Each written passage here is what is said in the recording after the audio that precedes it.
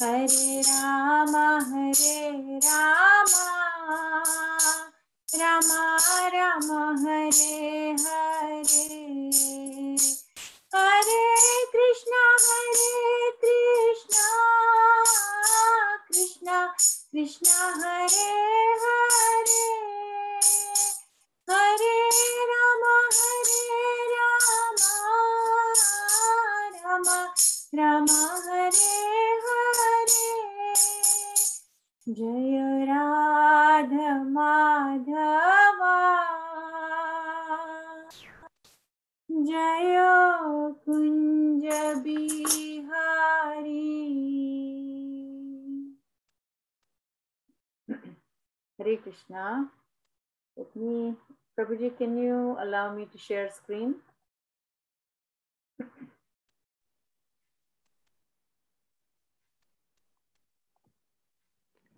Akhilesh, can you make Mataji co-host, please?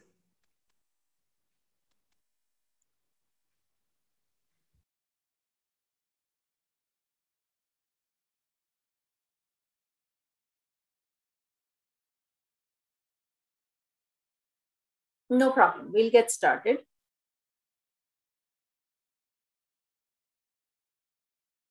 Mataji, you are co-host now. Okay.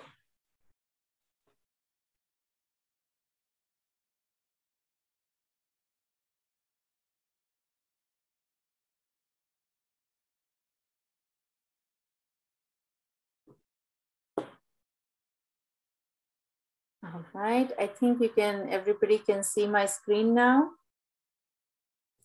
Yes, Mataji. Oh. So we'll start with our pranam mantras, and then we will go on to the verse that we are going to talk about today. Sorry, Prabhu? Small pop-up is there, like gone. Oh, live captions. Let me see.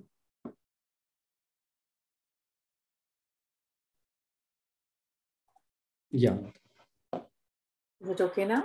Yes, Mataji. Yeah. Let's try this again.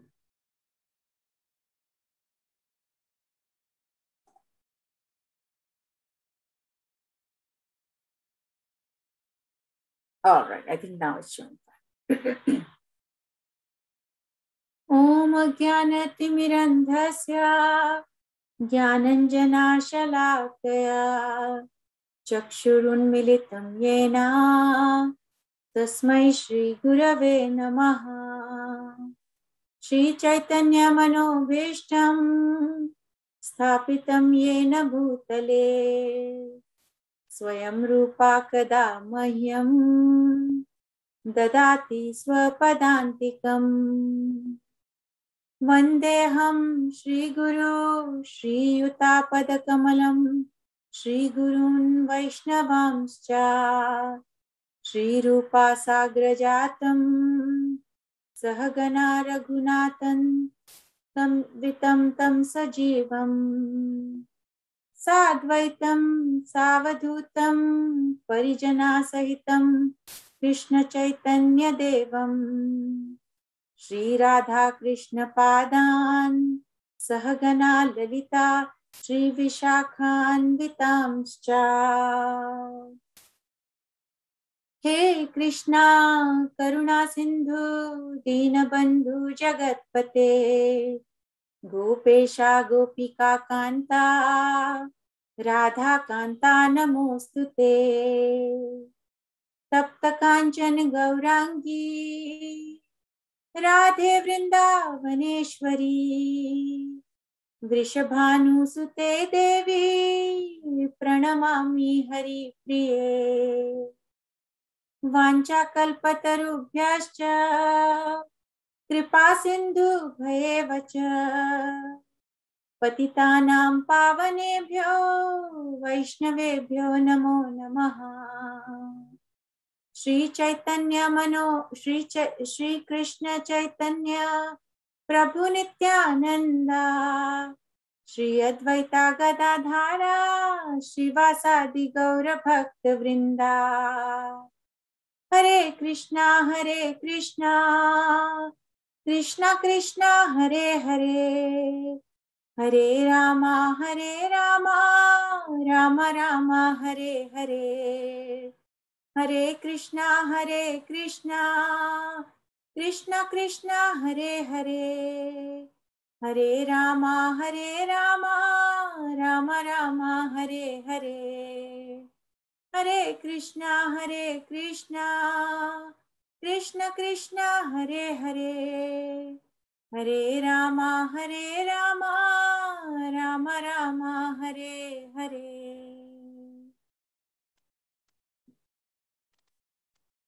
So today we will discuss chapter 12, verse 10.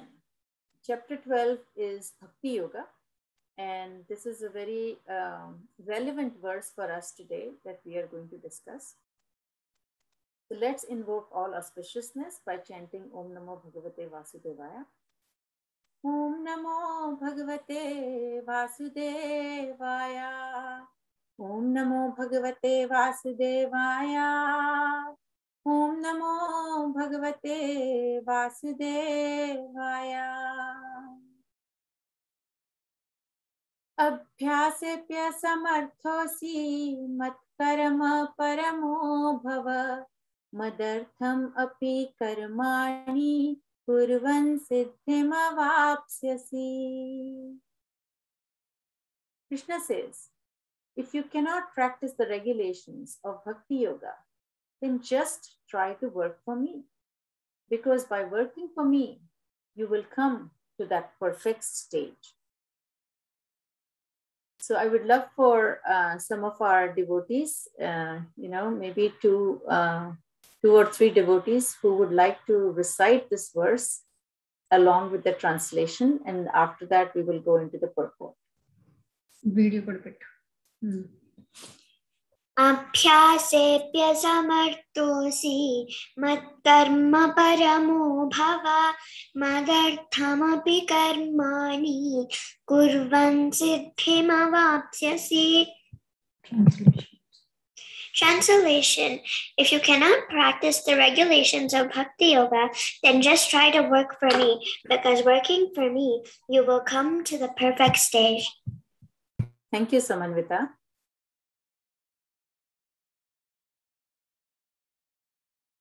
Do we have another volunteer?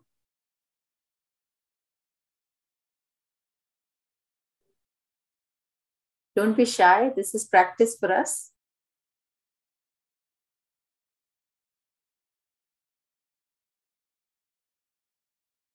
Okay, let's continue. Abhyasepya samarthosi matkarma paramo bhava madartham api karmani kurvan siddhim avapsyasi. Abhyas, in practice. Abhyas is practice, study, practice. Api, even if. Asamartha, unable. Asi, you are. Matkarma, my work. My work. And this here, my work is Krishna's work. Paramaha, dedicated to. Bhava, become. Madartham, for my sake. Api, even. Karmani, work. Kurvan, performing. Siddhim, perfection. Avapsyasi, you will achieve. So Krishna says, if you cannot practice the regulations of Bhakti Yoga, then just try to work for me. Because by working for me, you will come to the perfect stage. Let's read first. And like I've always said, the purports are extremely important because Srila Prabhupada has put the essence and the juice of these verses in the purport. Okay. So my learning from the last 20 years is never skip the purport, always read and study the purport. So Srila Prabhupada says, one who is not able even to practice the regulative principles of Bhakti Yoga under the guidance of a spiritual master can still be drawn to this perfectional stage by working for the Supreme Lord. We hear in many, many lectures that, seeking the guidance of a spiritual master is so important for progress. So, but here Krishna is saying, even if we are not able to practice the regulative principles under the guidance of a spiritual master, we can still be drawn to the perfectional stage by working for the Supreme Lord. How to do this has been explained in chapter 11, verse 55.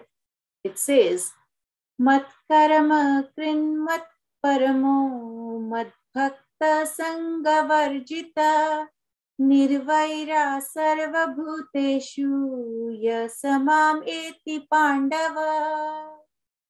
Here Krishna is telling Arjuna, my dear Arjuna, he who engages in my pure devotional service, free from the contaminations of fruitive activities and mental speculation, he who works for me, who makes me the supreme goal of his life, and who is friendly to every living being, he certainly comes to me. So how do we, Krishna is telling us here, this is Bhakti Yoga chapter, right? It is devotional service. And I'll cover a little more summary of the chapter later. But here he's saying, even if you're not able to practice the regulative principles, you can still come to the perfectional stage. And that is by engaging in pure devotional service. So the purity of our heart is what Krishna is looking for. The purity of the heart comes when you are saying, I am not going to think of what is going to be the result of this activity. Or, I speculate how this will benefit me or benefit somebody else or not benefit anybody. But just working for Krishna, making Krishna the supreme goal, offering everything to Krishna, and being friendly to every being. As they say, don't be jealous. Don't be mean to people, right? So be friendly. Look at everybody as Krishna within them. Then we have the opportunity to go to Krishna. How can we go to Krishna without perfecting ourselves? Okay, there is a qualification that we all have to rise to in order to be able to go back to Krishna. And throughout Bhagavad Gita, Krishna has given various paths, and even in chapter 12, he has addressed various paths, how we can get to him, but he's also said which is the best path and who is the dearest to him. As a parent, for most of us who are parents, we know we love all our children.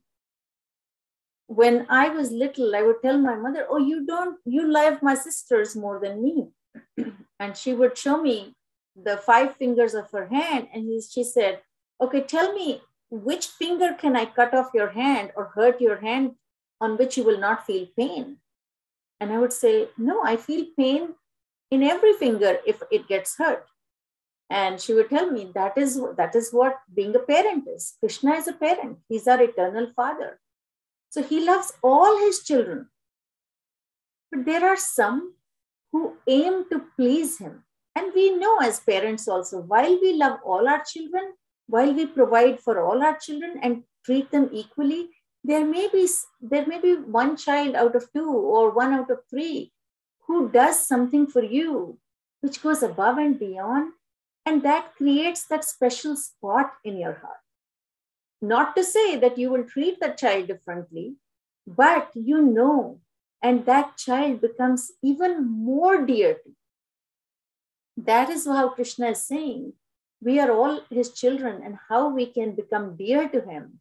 This is like the formula. Bhagavad Gita is the formula book as to how we transition and transcend. Okay, there is going to be transition before we transcend. So first we have to transition to that perfect state.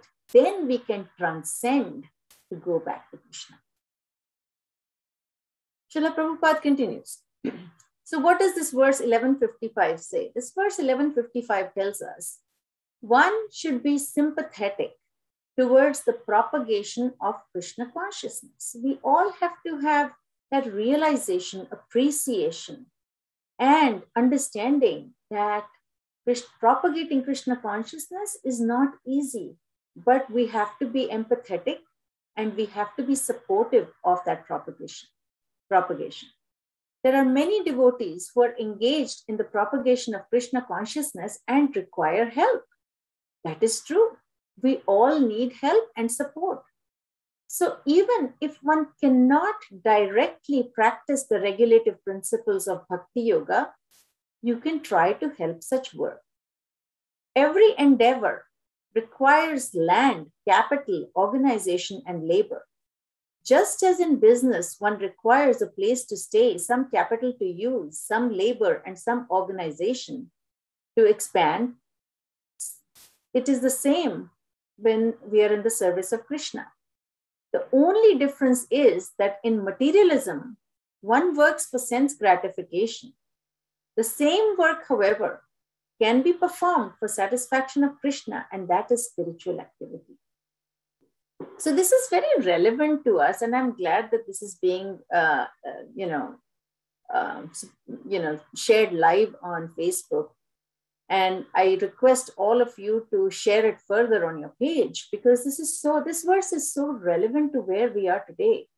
It's been months and months that you can see, but years, as I know, that we've not been participating in it. But it's been years of effort. Satyasar Prabhu has been propagating Krishna consciousness well before I knew him. Okay. And for 10 plus years in Austin. So today we are at that stage in our propagation of Krishna consciousness where we need more help. We've always needed support and help. Like every material organization, even a spiritual organization needs land, capital, labor, everything. And just so you know, this is not something that I have written. This is directly from the purport that Srila Prabhupada has written. So this is just the right verse for us today to understand that if we cannot practice the regulative principles, Krishna is giving us another opportunity. He says, it's okay if you cannot practice. There are students who are focused on their school and college, and they're not able to practice. There are adults who have the intention, but are not able to practice. This is that opportunity for everybody who is either able to practice or even not able to practice to help in such work. Just helping in the propagation of Krishna consciousness can nullify and eradicate our sins from lifetimes and bring us to that stage of perfection. Okay. So Srila Prabhupada continues. He says, if one has sufficient money, one can help in building an office or a temple for propagating Krishna consciousness, or one can help with publications. We know our congregation is actually doing everything to support this. Whether it is through funds, whether it is through cooking the meals for Krishna and the prasadam, whether it is through creating our monthly publications, we are all involved in this. But what we can do is we can involve more people in this by propagating Krishna consciousness. Because remember, the more we are, the bigger we can support these propagation of Krishna consciousness.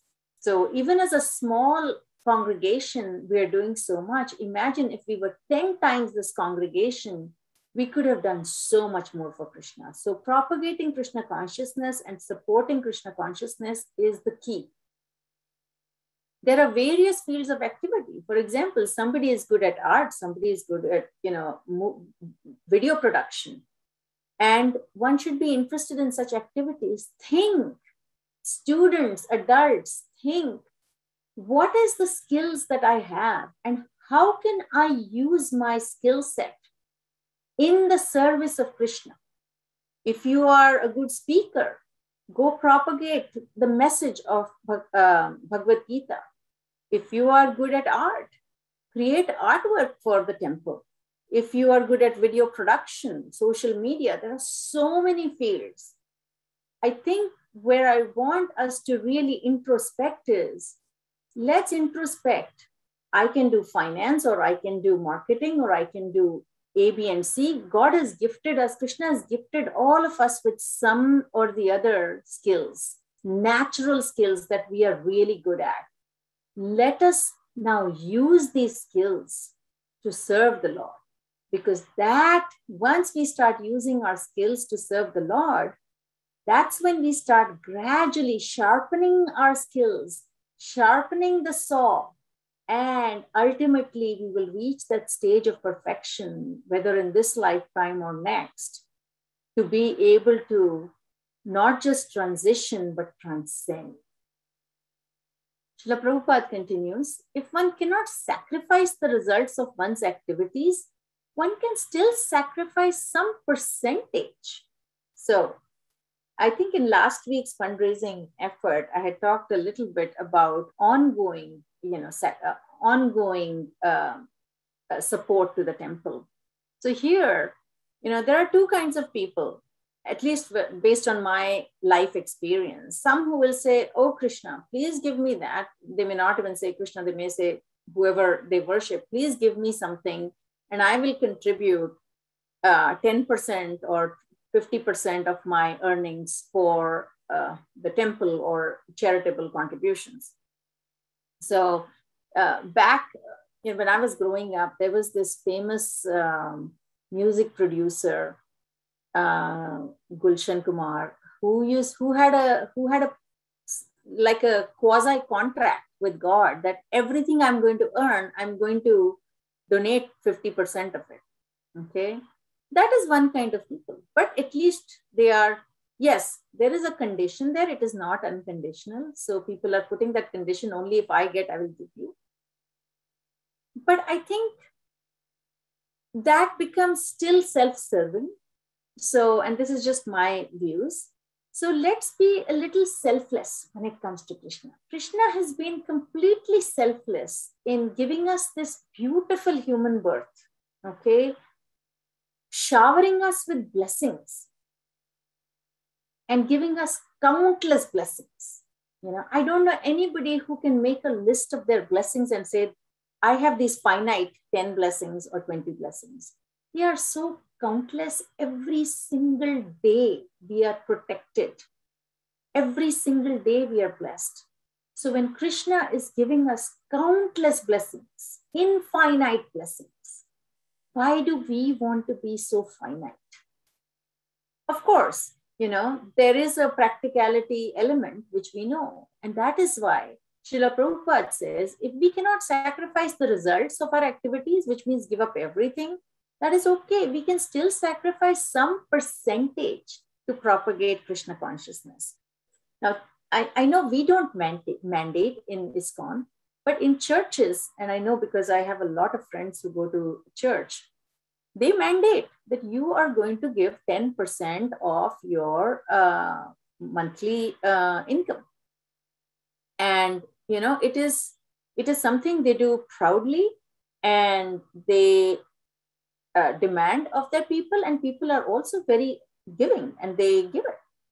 I mean, when I drive by, whether it is in Austin or whether it was in LA, look at the size of these churches. Look at the parking lots of these churches. When you look at these churches, you're like, wow, the churches as an institution have, and each of these are independent, just like our temples. Most of the churches fund themselves independently. Some have a bigger, funding from some other places, but most of them have to sustain themselves.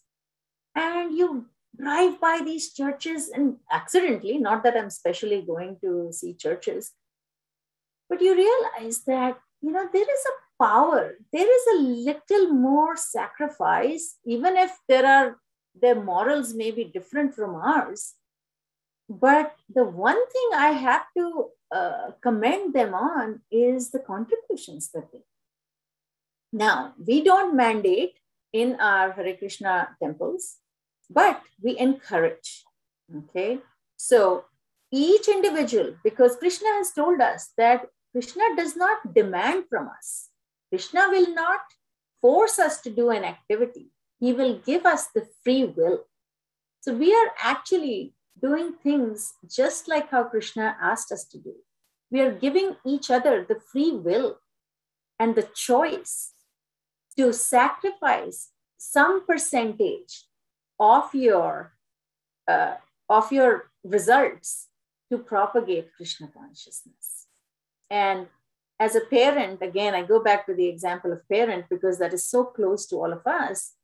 You will always, you cannot, after your children are adult, you cannot force them to do something. Sometimes even before they are adult, you cannot force them to do things, but you can only counsel them, coach them, okay?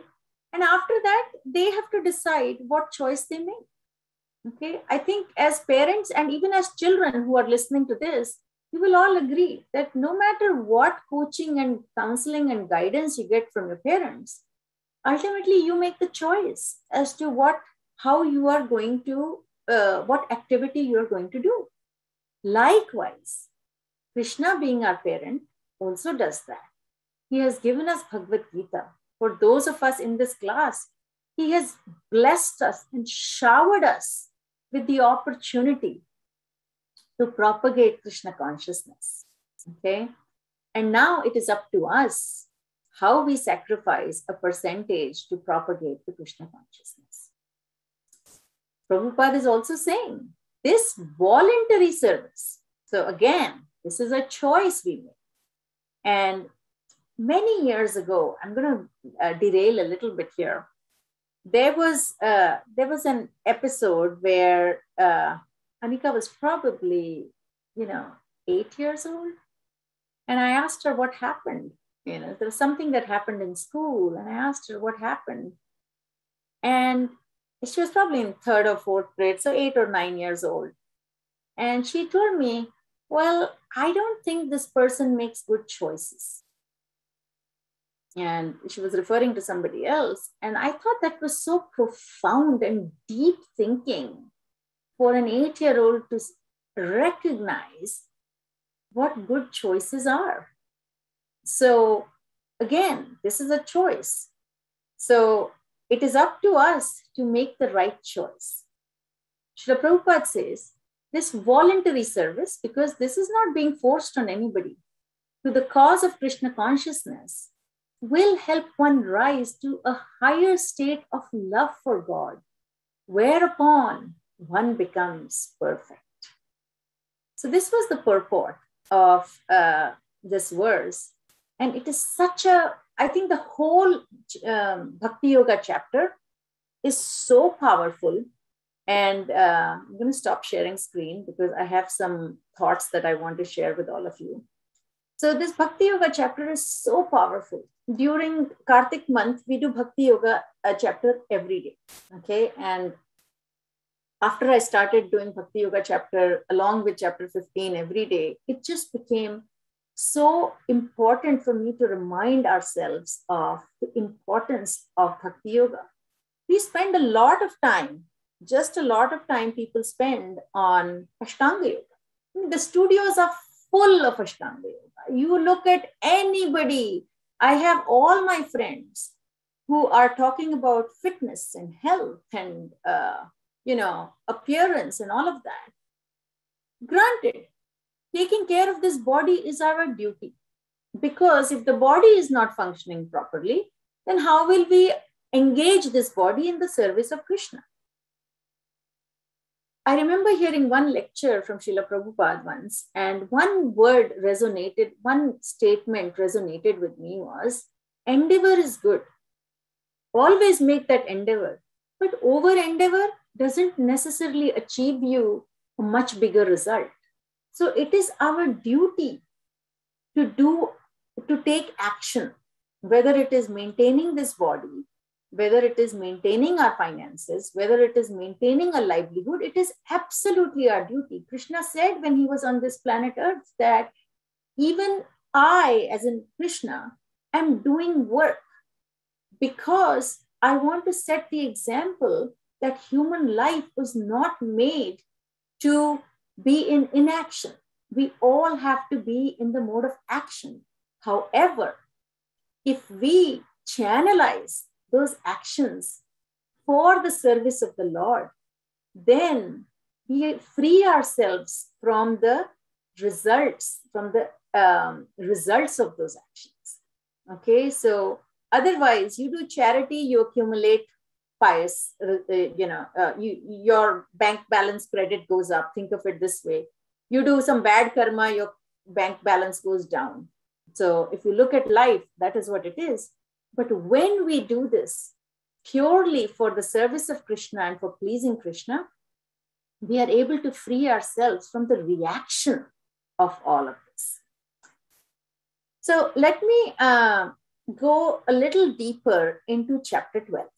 Okay, chapter 12 is where Arjun starts asking Krishna as to whether it is better to have devotional love for Krishna in the form or for the less tangible, impersonal form in the unmanifest God. Okay, Arjun says, Evam satata yuktaye bhaktasvam paryupasate ye chapaksharam avyaktam tesham ke yoga vittama. He says, what is considered to be more perfect? Those who are always engaged in your devotional service, or those who worship the impersonal Brahman? Now, for those who have not read this chapter, very important, Krishna says, Maya veshya mano ye mam nitya yukta upasate shraddhaya parayopetas te me yukta tamamata. The Supreme Personality of Godhead said, those who fix their minds on my personal form and are always engaged in worshipping me with great and transcendental faith are considered by me to be most perfect. So, as I said, this chapter begins, Bhakti Yoga chapter begins with Arjun asking Krishna about the two types of worship. And should we worship the form of Krishna or should you worship the formless Brahman? And Krishna declares that, yes, devotees, later in this chapter, Krishna says, devotees can attain him by both paths. However, Krishna considers those who worship his personal form as the perfect. They are going to achieve perfection. So in this small chapter of 20 verses, Krishna emphasizes that the path of devotion is the highest among all spiritual practices. Again, like me, you also may have friends who say, oh no, we believe in karma yoga. That is fine. Krishna does not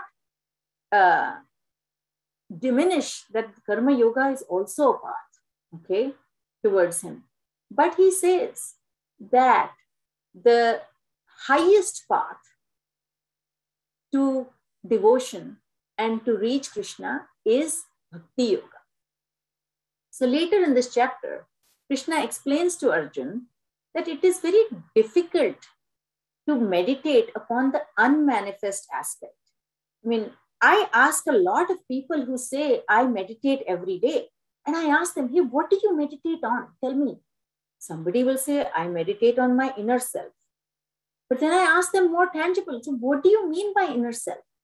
I have reached out to so many people, even, tried to decode information from some of the modern day celebrities who talk about meditation. And I've not been able to come to an answer as to when people say I meditate on my inner self, what exactly they do when they are in that mode of meditation. Okay. So but Krishna is also saying in Bhagavad Gita that it is rather difficult to meditate on an unmanifest aspect of God. These are not even people who manifest on any aspect of God. Who meditate on any aspect of God. They are people who say, I meditate. And I'm not chastising anybody or criticizing anybody. I feel when I meditate, if I meditate on the japa, on the names of the Lord, I can feel some connection. But if I meditate on myself, my mind just keeps wandering all the time. And I think of past, I think of future, I think of today. And I've tried doing that, but I've not had much success. And when I read Bhagavad Gita, I understand that Krishna is saying, meditate upon Krishna. And in this age of Kali, we have been given the mantra meditation, the Maha Mantra of Hare Krishna, Krishna Krishna, Hare Hare, Hare Rama, Rama Rama, Hare Hare. When we keep doing this mantra, it will develop that love of God. Krishna will reveal himself to us. And that is when we will transition gradually to that mode of perfection, after which we can transcend to Krishna. Later in this chapter, Krishna says, hence the path of worshipping the formless is full of tribulation for the embodied soul. He says it is very difficult for the embodied soul to meditate on the impersonal feature. In verse 5, he says, Kleshodhikatarastesham avyakta sakta chetasam avyakta hi gatir dukkham deha vadbhir avapyate. Deha, that means our, the body. He says, for those whose minds are attached to the unmanifested impersonal feature, advancement is very troublesome. Now, come on, this is something Krishna is saying. How can we then not follow what he's saying? Because Krishna is telling us it is very troublesome. To make progress in that discipline is very difficult for those who are embodied. So any of us who are in this body form, making progress in meditating upon the impersonal feature is very difficult. So therefore, Krishna asks that Arjuna, give up all your doubts and surrender your intellect and fix your mind in loving devotion to me. That is very important. Krishna says that such love of God doesn't come naturally to struggling souls. Okay, I'm only going to put myself in that struggling souls category because I don't want to be disrespectful of anybody here. But I know that it is extremely difficult to develop that love of God. It doesn't come, we were not born. We were born and we started loving our family, our friends, our material possessions. But we had to train ourselves to love God. I mean, I know it is such a pity, but that is what our conditioned state is. Devotion is not a mysterious gift that one can get. It requires consistent effort to cultivate. So we have to be intentional about Krishna consciousness. We have to be deliberate, and consistent and persistent effort will cultivate that love of God. Krishna tells Arjuna that if he's unable to absorb his mind in Krishna completely, in the Lord completely, then we should all strive to do his work with devotion. Okay, so now it's coming to that verse 10 that we were talking. If you're not able to do this, then work for me. And with constant practice of working for Krishna, we will reach perfection. And then he says, Arjuna, if you cannot even do this, then work for the pleasure of Krishna. So one is following the regulative principles, okay, of Bhakti Yoga. You can't do that. Just work for the pleasure of Sri Krishna. That is so easy. Whatever you eat, offer to Krishna. Bow down, pay your obeisances to Krishna. Sing Kirtan, read Bhagavad Gita. These are all such easy things to do. And we definitely can do all of this. Go to the temple, cook for the devotees. Everything is something which is within our reach. So this verse is telling us that it is totally within our reach if we decide to work for the pleasure of Krishna. he says after that, he says, even if this is difficult for you, then simply renounce the fruit of your work and be situated in yourself. So people who cannot even assign their work to Krishna, like the example I was giving earlier, he says, okay, then at least give up the results of your fruit. Results of their action. Further in this chapter, Krishna explains that cultivation of knowledge is higher than mechanical practice. I know, and many of us, when we started chanting, and sometimes even today, we chant mechanically, right? Hare Krishna, Krishna Krishna, Hare Hare, Hare Ram, Ram Ram, Hare Hare, and mind wanders, right? That is why we need to bring our mind back. And that verse 6.6 that we read today was also telling, control your mind. We need to keep bringing our mind back. How many ever times the mind gets distracted, bring the mind back. Be deliberate, be intentional about bringing the mind back. And if we read the scriptures, we cultivate knowledge. What is the importance? When I started chanting, I didn't know the importance of chanting. I was just doing it to please my parents, okay? Because my parents said chant one round, I was chant one round. That was purely mechanical. Now I think it is a hybrid between mechanical and knowledge, because I have read so much that I know the importance of it. So I have to keep bringing my mind back, And I want you all to know that despite doing this for 20 years, I'm still very vulnerable, because we have not attained perfection yet. So it's okay to be vulnerable. It's okay to recognize, but that self-awareness is important, because without that self-awareness and cultivation of knowledge, we will not even realize that we need to bring our mind back to things, okay? So this chapter deliberates between bhakti yoga, love of God, and worshipping the unmanifest, okay? Krishna advocates primarily for devotional love. He's saying that it is so easy, okay, for us to be focused on the path of bhakti yoga, okay? Bhakti yoga is also more directly tied to karma yoga.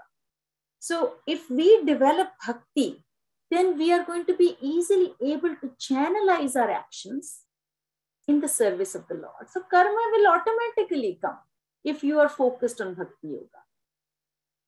He teaches Arjuna that by devotional service and devotional love, we can really overcome a lot of the hindrances that we will face in our way otherwise. The path of understanding this is through study and meditation on Krishna. And ultimately, yes, Krishna has said in Bhagavad Gita that all routes lead to the same end. But which route is the fastest and the best? More than fastest, I think it is fastest, maybe the wrong word. Which route is considered the highest path? And Bhakti Yoga is considered the highest path to be able to reconnect ourselves with the Supreme. And Krishna also says it is really not very difficult. It is simple to focus on worship and devotion, okay?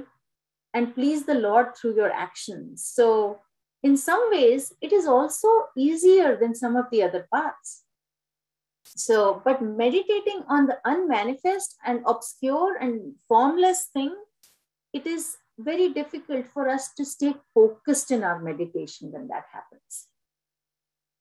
Worshipping Krishna's manifestation allows a person to find a more direct and relatable channel for devotion. So if you know a form, I mean, there was a time when we did not have video Zoom calls, okay? When I was working many years ago at Accenture, we always had only audio calls. So we really never saw somebody, okay? You heard the voice and there was a box on the screen which told you who's speaking at what time. And it was very difficult to be able to connect with those people because you really could not put a form to them. Likewise, it is so much easier to connect with Krishna. I mean, you close your eyes and whatever form is most dear to you will appear when you say Krishna. For me, when I close my eyes and think of Krishna, I think of Rukmini Dwarkadish at the Los Angeles temple, because that's where I spent most of my spiritual life in Los Angeles. And there will be a day, and I'm 100% sure as I serve our deities at the Austin temple, it is going to create that image in front of my eyes. So it's a lot easier to connect with a form than to connect with something abstract. Our children who study physics, they know it is really, why do people say physics is a very hard subject? Because there is a lot that is abstract, and you have to be able to conceptualize and understand that abstract knowledge. Biology, on the other hand, children find it a lot easier because they can connect it to, okay, the eye and the function of the eye and, the gastric system and this and that.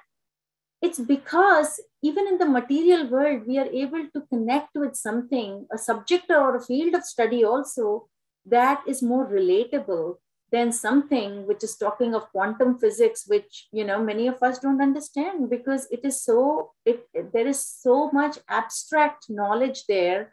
And I'm sure as you progress in that field, you will come out of that abstract knowledge and be more practical. But at the level that we are, we don't understand abstract.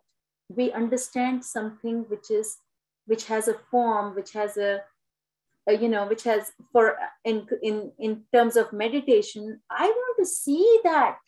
I want to see that beautiful Krishna. And for me, of course, with my material eyes, for all of us, we can only see the form that we have imprint in our soul. Okay. But one day, imagine if we can see the real form of Krishna.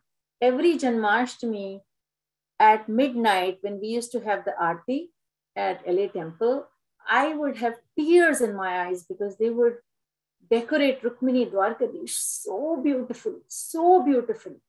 And I would say, if Krishna can be so beautiful just to these material eyes, what to talk of his real beauty? I mean, when our Goswamis, we've read our Goswamis would be crying in separation of Krishna. We are far from that.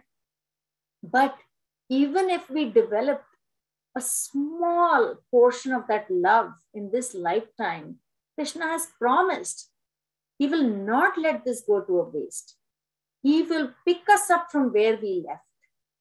Everything else, your family, your friends, your wealth, when we leave this body, we are all left behind. We don't carry that, So that is why it is important for us to support the propagation of Krishna consciousness in this lifetime so that we can make a very strong imprint on our soul.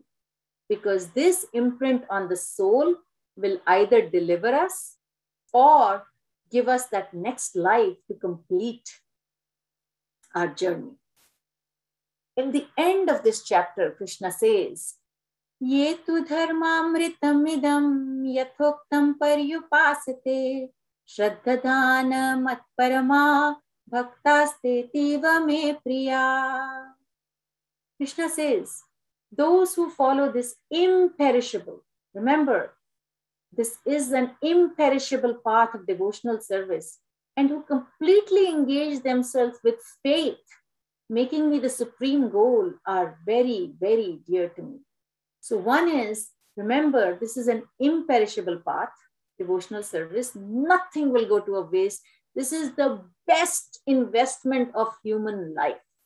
We all, including me, we work on investing our finances, but let me tell you, no Bitcoin and no other stock can give you the appreciation that investment in devotional service will give you.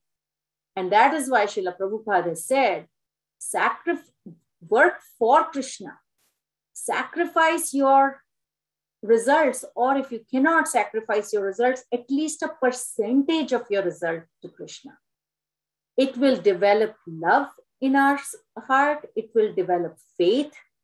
And that is how we will become very dear to Krishna. We all want to become very dear to Krishna. But we have to remember that, like everything else, there is a path, there is a process. And we are so fortunate that Krishna has revealed this to us. We are so fortunate that we came in contact with a devotee in our life who has brought us to this point. Now it is our duty to keep, to keep pulling each other forward on this path of Krishna consciousness. But devotee never wants to go back to Krishna alone. But devotee, Prahlad Maharaj, when he was asked, he said, no, I want this for everyone. But devotee has so much empathy, so much humility and love for everybody that they don't want things for themselves. They want things for everybody. Let us all become that devotee, and let us all serve Hare Krishna Temple of Austin with whatever sacrifice we can do, and contribute on an ongoing basis and pull this chariot further. Think of this as a chariot where Krishna is sitting and we are pulling this chariot. And by pulling this chariot, we keep bringing ourselves closer to Krishna. Krishna doesn't need anything from us. He is the owner of the whole universe. He does not need Lakshmi. Lakshmi is in his service. It is we who need to take ourselves forward, who need to use this opportunity and move in that right direction so that some lifetime we free ourselves from this material world of birth, death, disease, and old age, and we transcend to the planet of Krishna, to Golok Vrindavan. And that is when Krishna has said, I promise you, you will never come back once you return. So, Hare Krishna, everybody. Thank you for listening. And please take this to heart, take this message to heart, and do everything you can for the service of the Lord.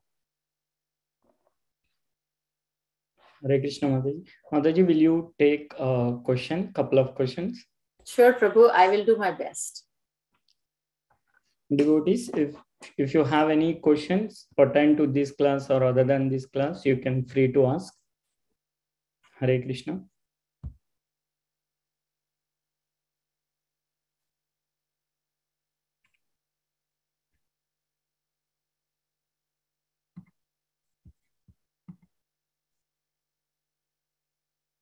You can unmute and ask if anyone have any questions.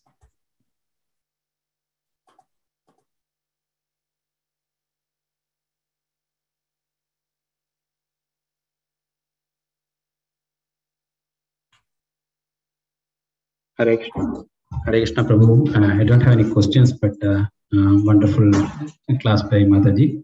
I heard only partial as usual. Thank you very much for the wonderful class. Hare Krishna. Thank you, Prabhu.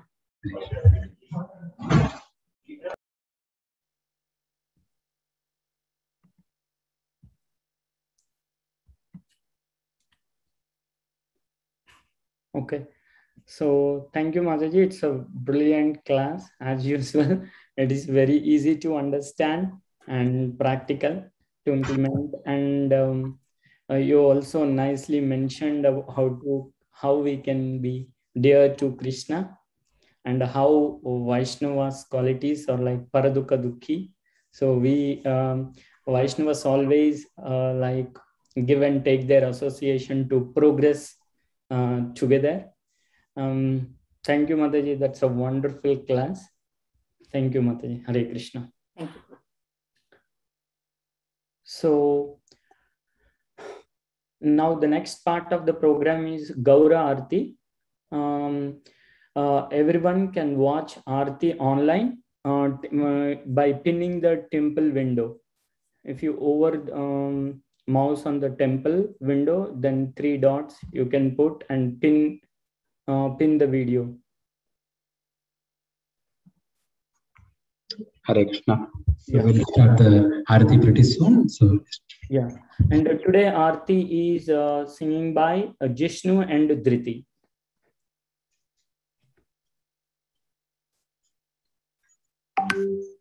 Hare Krishna, Radha Damodar Prabhu.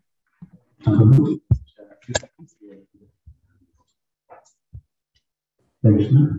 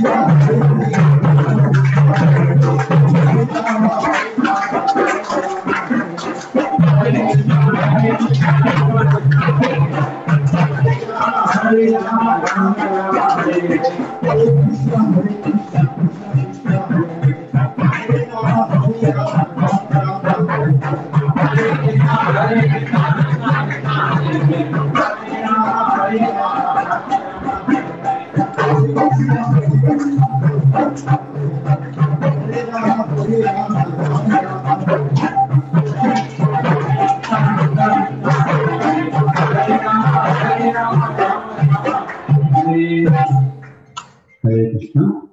Next we will have the Narasimha Harati. Hare Krishna. Yes, yes, sir.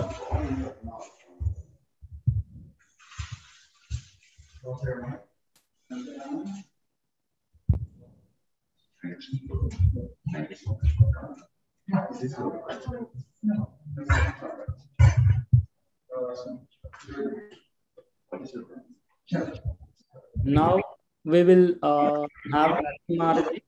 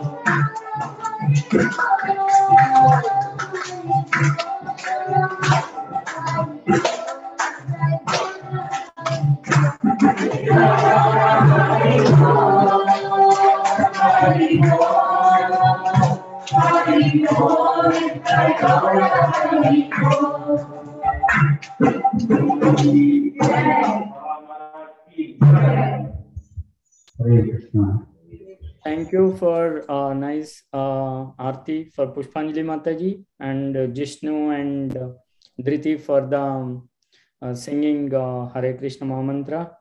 And thank you for Narsimha Aarti. Now Radha Damodar Prabhu will do announcements.